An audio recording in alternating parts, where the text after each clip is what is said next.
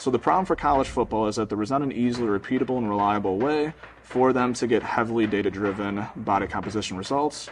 So with that being said, we decided to create the BOD POD.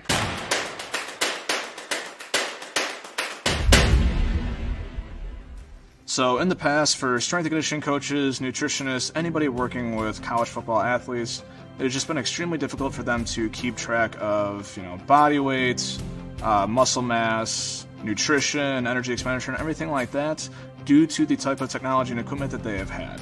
Now, with the latest version of our BOD POD, they have that ability. My name is Matt Jacobs. I'm the Director of Strength and Conditioning for football at South Dakota State University.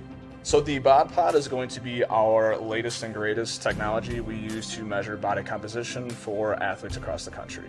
In the past, we would do it almost archaically. It would work a little bit. You would kind of pinch the fat, on different parts of the body and then throw it into a big equation and see what you got. So we can select American football as our sport, defensive back as our group, so now we know we're only going to compare it to defensive backs with our results. Alright, so what we're going to be doing first is we're just going to be adding our subject's information onto the screen here. At this point, we can go ahead and click Start to get the BOD POD ready to run a test on our athletes. And after I do so, I'll let him take a seat inside. So what we're going to do now is we ensured our subject's in there, relaxing and minimal movement. We're going to go ahead and click Next, and the test is going to begin now. So with the data that's able to be given by the BOD POD, it's able to get them a mix of fat-free and fat mass that they have within their bodies, especially for dietitians. Specifically when dealing with football players, it does also have the ability to give you estimates for resting energy expenditure and total energy expenditure, which can be great for nutritionists so that they can plan diets for their athletes more. And with that dieting, then that can also help them increase fat-free mass while decreasing fat mass as a whole. So now with the validity and accuracy of this machine, and the simplicity of it, it's a simple way to get it done. And then the amount of information that we get on the backside of it, it's awesome.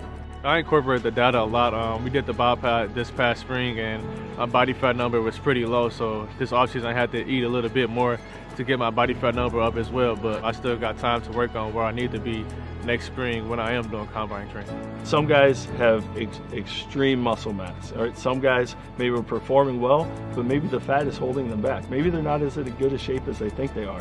Now we have data that can say, hey man, you're really good at your sport. You're really good at what you're doing. But there's still room left. Right?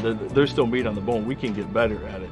With the new BOD POD GS system, we now have the ability to give college football coaches that much more data for them to use to prepare their athletes for game day. The BOD POD is an invaluable tool to help us get the answers that we're looking for.